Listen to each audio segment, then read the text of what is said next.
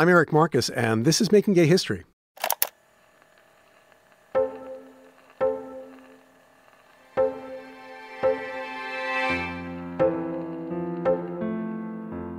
Hal Call was one of a kind. He was born in 1917 in north central Missouri.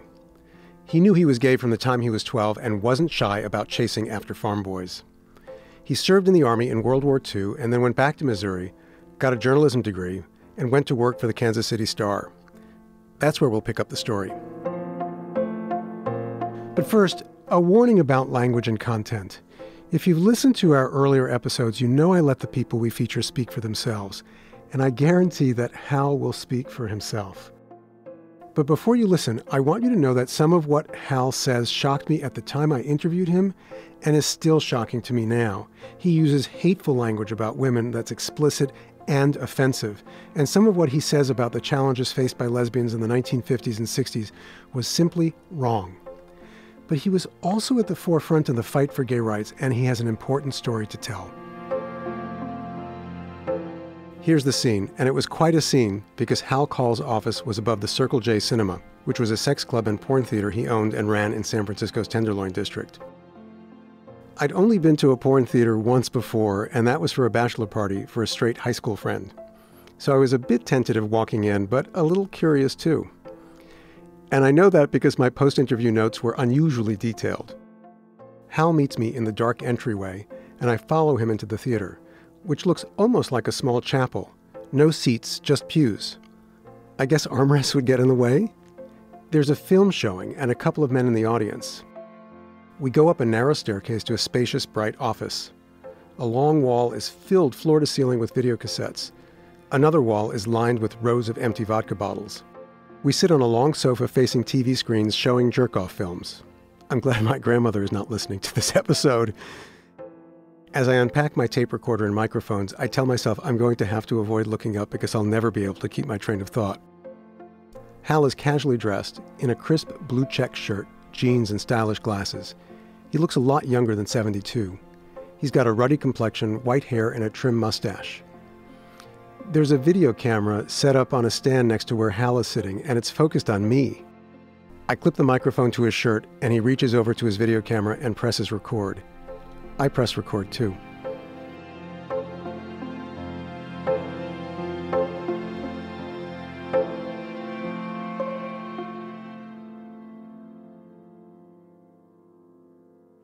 You're running now. Mm-hmm. My name is Hal Call, and I'm Executive Director of the Mattachine Society, Incorporated.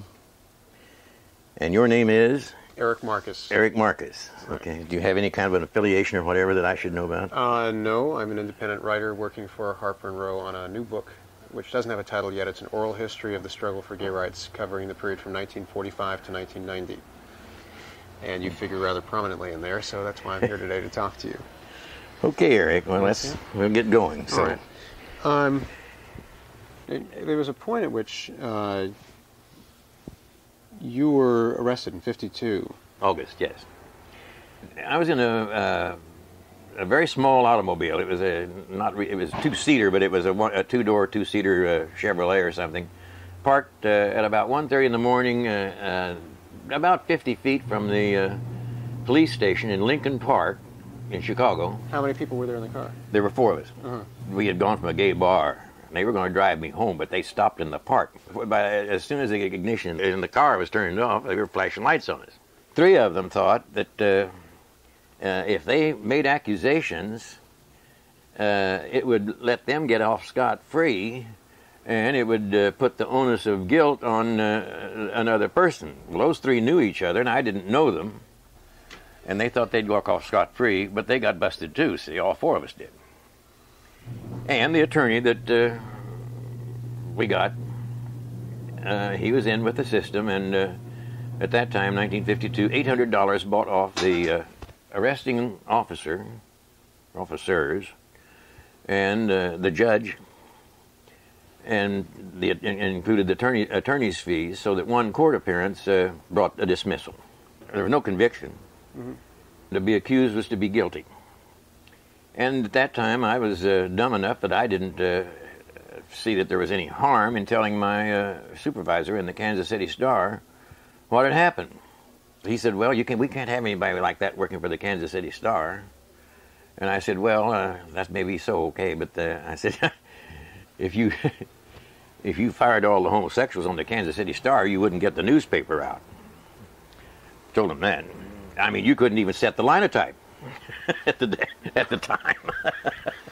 I decided then that instead of going where the job took me, I was going to go where I wanted to and find my own career.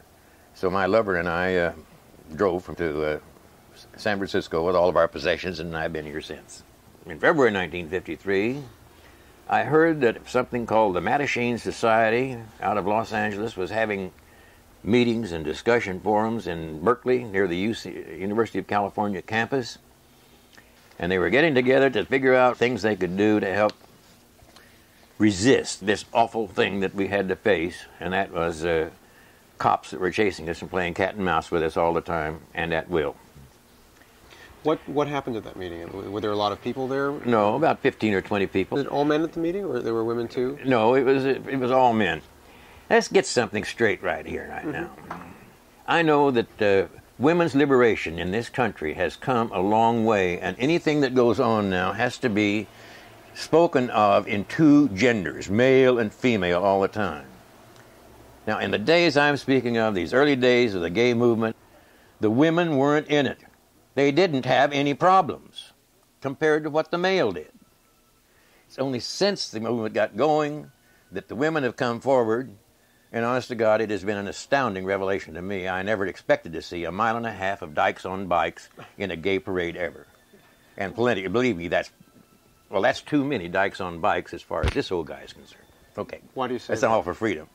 Well, because I think the women have been awfully pushy here in the last few years and have sort of taken over in the thing when they don't need to. They've made a concern out of things that didn't need to be concerns. The police were playing cat and mouse with guys. The male homosexual, because he was a cocksucker and because he played with his penis and somebody else's penis, was a threat to the straight male.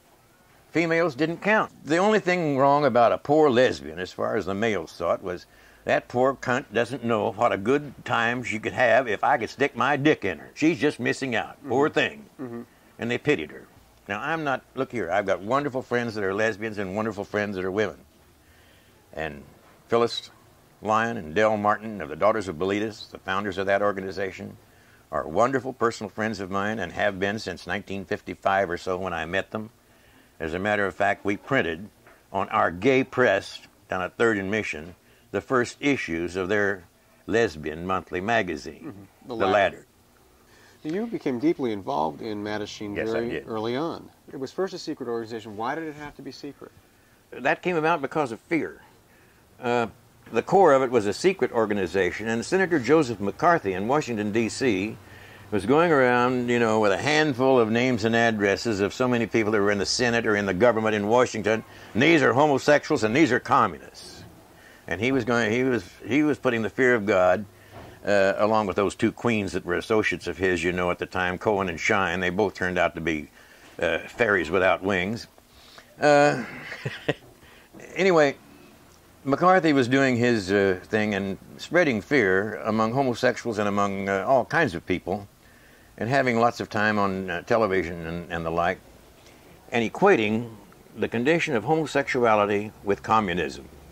And of course, communism at that time was an ogre, was a specter, or a demon that we can't even imagine today. So we knew that some of the founders of the Mattachine movement, or the inner circle of the Mattachine Foundation, had been rumored to have some communist leanings and maybe connections elsewhere. Particularly one or two of them, Chuck Rowland and another man, and those were among the 6 or 7 people who founded the Mattachine Foundation along with Harry Hay. We met in 1953 in Los Angeles at 8th and Crenshaw. We had 2 meetings there, and a month apart. And on the second meeting, we sort of took it out of their hands. We had the bit in our teeth with it, and we were running away with it almost. How were you doing that? Was it your ideas different from theirs, or no? We wanted to see it become a foundation, or become an organization, and expand and spread. But we wanted to know who was who in it, what our backgrounds were, so that we couldn't find that we had a person in our midst who could be, let's say, revealed with some kind of ulterior motives and so on, and disgrace us all. A communist, for example. Yes. A communist infiltrator. Communist was the fear.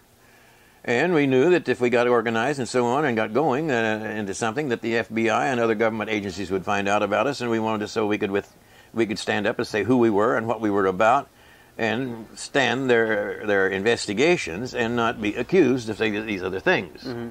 And several of you disagreed in terms of the philosophy of the organization. We did. Can you tell me what that was about? I felt that the foundation people were sort of pie in the sky, erudite and artistically inclined. Harry Hay, you could never talk to him very long that he didn't go way back in history, generations and centuries, to the Burdash or to some ancient Egyptian cult or something of that sort. And he was always making Mattachine and the homosexual of today a parallel to some of those things that were in his studies and research. We saw the need for Mattachine as a here and now practical thing, because we were a group of cocksuckers in society that the police were chasing, and they were assassinating character at will and causing all kinds of mischief and expense and damage to us as individuals. We didn't want a secret organization. We didn't want a sub-rosa group within our society. And we wanted to see changes brought about, changes in law, changes in public attitudes, research and education done, changes in research into the realities of sex behavior, and to spread those realities so that the whole of society could say ultimately that homosexuals are human beings in our midst, and they're only different in certain ways from the rest of us, and they're human beings, leave us alone. We were wanting to see those goals achieved, and by evolutionary methods, not revolutionary methods. Tell me what you mean by evolution, how you hope to achieve that well, we goal. Mainly we hope to achieve it through projects of education and public service and referrals and things of that sort, and by meeting with and telling our stories to people who were doing writing, research, and who had an influence on law enforcement, the courts, justice, and people in the academic world, and so on. So your plan wasn't to go out and lead protests? No. Or not at all. Not at all. We wanted to see it done by holding conferences and discussions, and becoming subjects for research, and telling our story, and letting people in the academic and behavioral science world get the word out about these realities, because we were so goddamn dumb as a people about the realities of human sexuality. Early in our days, we had the Mattachine phone number in our telephone book here in the city of San Francisco, and it wasn't long before the police knew about us, because through gay bars that we had in San Francisco back then, not as many by any means as we have now, but we had maybe 8 or 10 gay bars in 1950, 1953, and the cops were making arrests there, and then we were getting calls from a lot of the people they busted to arrange for an attorney, and even to arrange for a bail bondsman and things like that. Mattachine was doing those things in those early days. And so the cops found out there was a Mattachine Society, a group of queers that was daring to stand up and work on behalf of other queers the police were busting. And the courts and all found it out, and the attorneys found it out, bail bondsmen knew it, and so on. That started the spread of knowledge of the existence of Mattachine in San Francisco. There was a statement that I read, and I'm not sure I understood it. It said, Mattachine urged homosexuals to adjust to a pattern of behavior that is acceptable to society in general and compatible with the recognized institutions of home, church, and state. What did you mean by that? I'm not sure I understand that. We knew that if we were going to get along in society, it was our feeling at the time, we were going to have to stay in step with the existing and predominant mores and customs of our major society, and not stand out as sore thumbs too much, because we didn't have the strength of tissue paper to defend ourselves. Keep your sex life very much to yourself, very much in private. And it also meant don't go wearing your heart on your sleeve. We didn't have sex symbols and gay flags and those kind of things. Wouldn't dare hold hands on the street. And you couldn't even put your hand on another person's shoulder in a gay bar without it being lewd conduct. We had people in drag that would come out on Halloween where they knew better, but they dared to do it. They knew their chances were that they were going to be busted, and the cops could do any damn thing they wanted and chase us around like little quail out in the brush, you know, where all we had to do was run and hide. So you were encouraging people, you were advising people in a way to help them avoid getting arrested. Help avoid getting in trouble. Because if you got arrested and your name got in the paper, you're going to lose a job if you had one. And in those days, the Examiner printed in bold type on the front page the names of every gay person arrested, his age, his address, his marital status, his employment status, and his professional status, if any. And my God, when that happens, and they're accused of lewd conduct, 647A and all that, that's sucking cock, man. That's the filthiest thing on earth. When those things happen, divorces, suicides, wrecked careers, the loss of rental spaces where you were living, and all kinds, and the loss of credit, and all kinds of things resulted from it. By today's standards, we were a bunch of limp-wrist pussyfoots. But yet, for us in those days, we were out of the closet, and it was a very courageous thing, because there were not very many of us there. Now, did you think at the time that homosexuality was sick? Was that what the prevailing belief was? Did you believe that then? No. No. I never believed it. I had this philosophy. We've been fighting for sexual freedom, and goddamn it, let's have some. And so what? If you don't like it, look the other way, do something else. Do what you want to do. Don't bother with it. All along it's been a matter of that, you know. The people that are so incensed and concerned about what homosexuals are doing are simply telling me that they are goddamn jealous because they're not getting enough themselves. What was the Seven Committee? The Seven Committee was... I should tell you, there's a few people who have spoken very fondly of the Seven Committee, and they haven't quite explained it, so I thought I'd go to the source and find out what the Seven Committee was. The Seven Committee is the name of a group that within the Mattachine Society comprised of a good many of its board of directors at the time and 2 or 3 others, that we set it up to arrange social events. And we did it because we said we've been fighting, and we are fighting for sexual freedom, then goddamn it, let's have some, within responsible limits. So we had some overnight and weekend outings down in the Redwoods in Big Sur country, and we had maybe a thing or two up at in somebody's ranch or something up in the Guerneville area and district, and sometimes we even had a few little things in some of our own apartments or quarters or facilities here in the city. But you didn't get to and they were just mainly they were sort of all night fuck, suck, and circle jerks. And we often had cooked food like beef stew or a big pot of American chili or something you could make a big one-dish pot out of. And it was a social activities thing under the Mattachine Society in a sense, but we didn't want it so that it would ever rub off on Mattachine and sort of smirch our good name. But after all, we're gay sexualists and we were fighting for sexual freedom, and that's what I said. We decided, let's have some.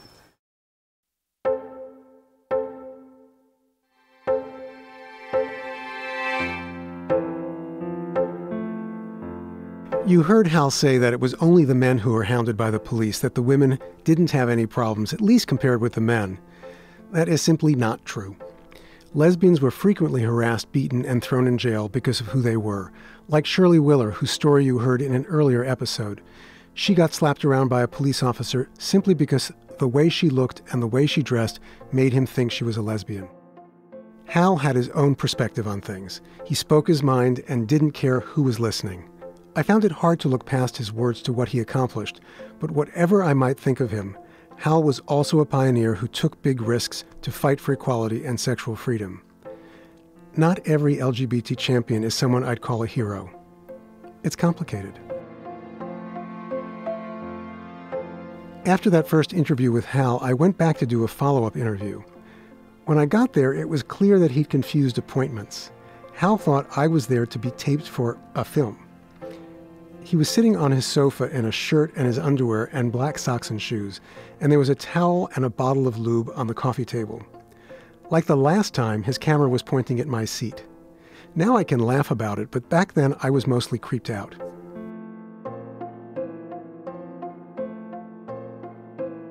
Hal Call lived in San Francisco for the rest of his life. He died on December 18, 2000. He was 83. If you'd like to know more about Hal Call, please visit makinggayhistory.com. That's where you can listen to all our previous episodes, including our episode with Chuck Rowland, who was crushed when Hal Call took the Mattachine Society away from him and the other founders. We have a small crew here at Making Gay History, and everyone goes above and beyond. Thank you to our executive producer, Sarah Birmingham, our co-producer, Jenna Weiss-Berman, and our audio engineer, Casey Holford. Jonathan Dozier-Ezel created and manages our website. Will Coley is our social media strategist. Making Gay History's theme music was composed by Fritz Myers.